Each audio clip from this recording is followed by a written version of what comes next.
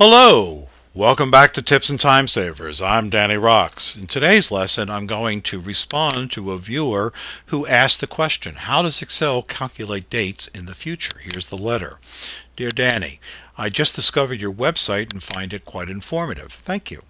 Here's where I need your help. Given a starting date, I want to be able to calculate the date and months in the future. I've been having trouble writing this formula.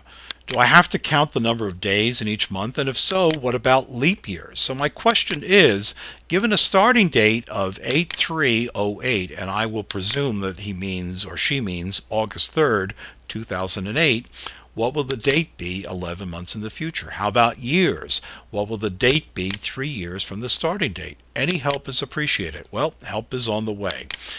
In today's lesson, we'll use the following functions: the date function, the today function.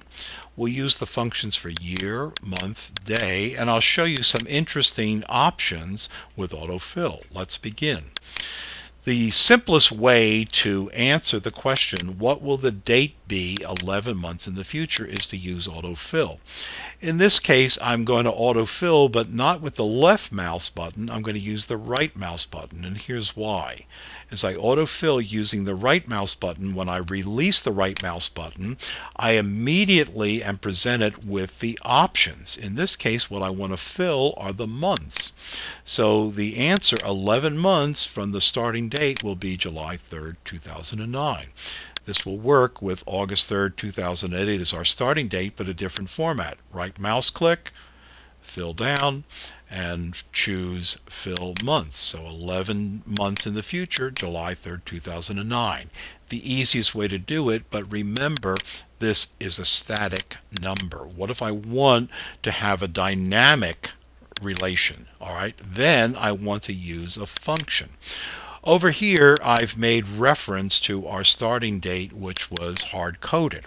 And over here in cell E4, I've used the following functions and formulas.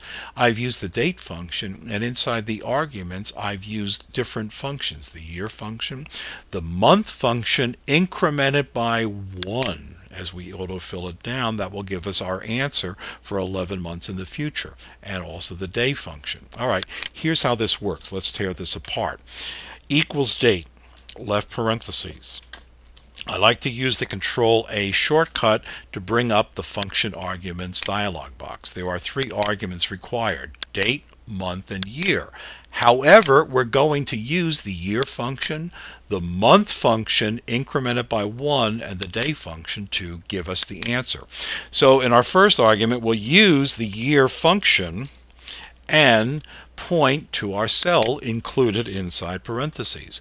For the month, we'll use the month function, pointing to our cell, our starting date cell, inside parentheses, but we will increment it by 1 month.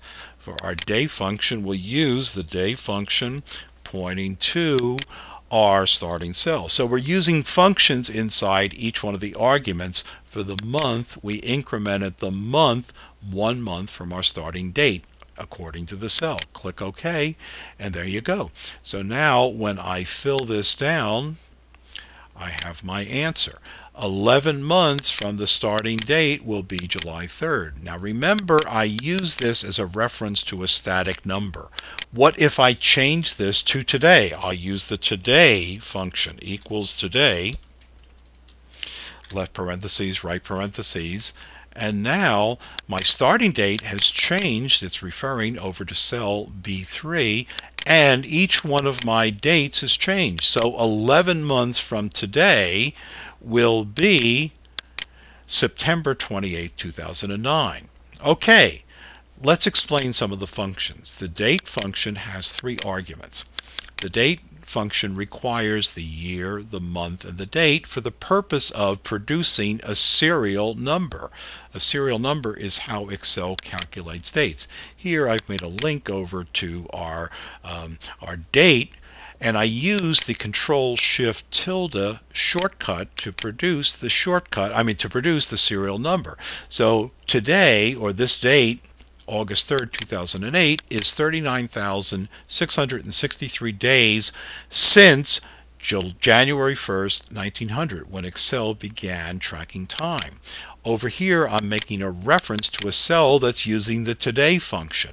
So using the Control-Shift-tilde shortcut, today is 39,749 days since January 1st, 1900. The year, month, and day functions are really functions that we use inside other functions, inside other formulas. Okay, so here's the answer. The starting date of August 3rd, 2008, how do I calculate 11 months from that specific date? We use the date function. We refer using the year function to our starting date cell. We use the month function inside the date function, increment it by 11 to find the date that is 11 months from our starting date, and we use the day function inside our date function. There you go.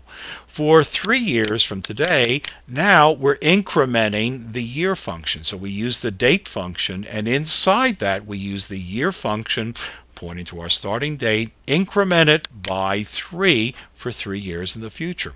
Use the month function inside the month argument, use the day function inside the date function, each one pointing to the cell.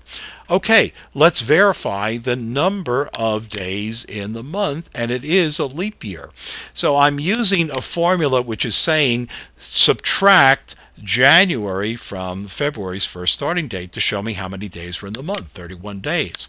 In the case of February, give me the result of H6, which is March 1st, minus February 1st, and that's 29 days because it's a leap year.